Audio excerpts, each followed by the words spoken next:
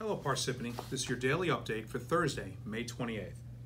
Now the Parsippany Food Pantry, located at our community center at 1130 Knoll Road in Lake Hiawatha, has been a resource for all Parsippany residents in need for decades.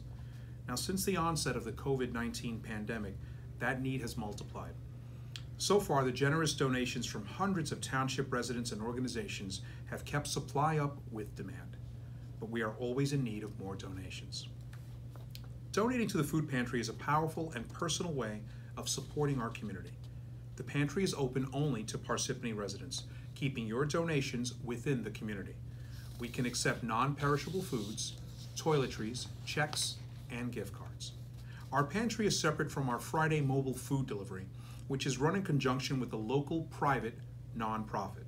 The Parsippany Food Pantry is a public entity, nonprofit, and all donations are tax deductible.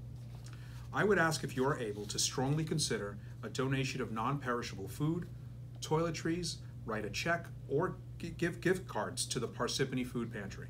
Checks can be made out to Parsippany Food Pantry. Now, for those in need, the pantry is open Monday through Friday from 9 a.m. to 5 p.m.